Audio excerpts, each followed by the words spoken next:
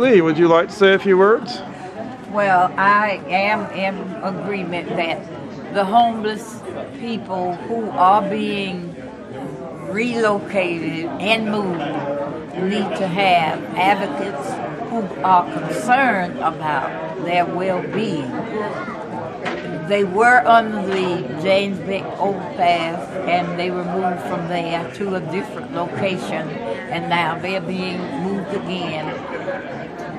What they need is a homeless shelter, because there are people who are without a place, a roof over their heads, and they have children.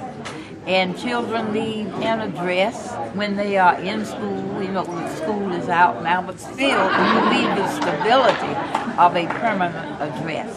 And I'm sure there are funds that are available that can be utilized to build a homeless shelter or to provide. You have enough buildings that are not occupied so that provisions and accommodations can be made for people who have fallen on hard times, perhaps due to no fault of their own.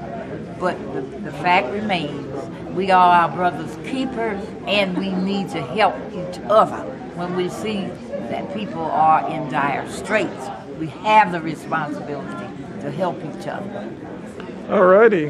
And Commissioner Marshall wants to go out and look at the situation in person tomorrow, so we're all going to go out and do that tomorrow and talk to some of the people directly affected. So we will continue this tomorrow. Is there anything you want to say more today? Well, tomorrow will be what we call a day of truth. All righty then. Thank you. Tomorrow. Thank you.